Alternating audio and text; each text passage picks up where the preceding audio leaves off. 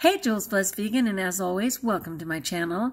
And for those who are new, I know you can benefit. So I just wanted to share a thought from my Overeaters Anonymous for today.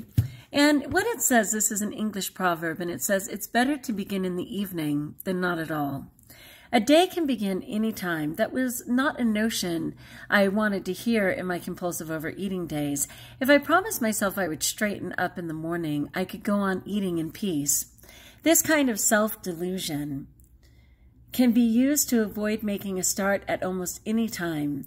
But as my understanding has grown, I simply can't fool myself for long anymore.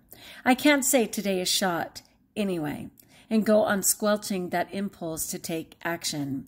To put it more accurately, I must say it, but I no longer buy it. I may say today's shot anyway, but I know it's not true. It's an opportunity to continue eating, so it says just for today. Anything I choose to do can begin now, this very minute. I think that's so important. We always say fresh start, the next bite is a new start if you choose it to be. And it's so true. It's better to begin in the evening than not at all. An English proverb. I'm thrilled. I'm having a good day, but it's because I'm doing it 1 minute at a time. If I look at the big picture, it's far too overwhelming. So let me know what you think, people. Like if you like, join us if you haven't. I would love to support you in the comments.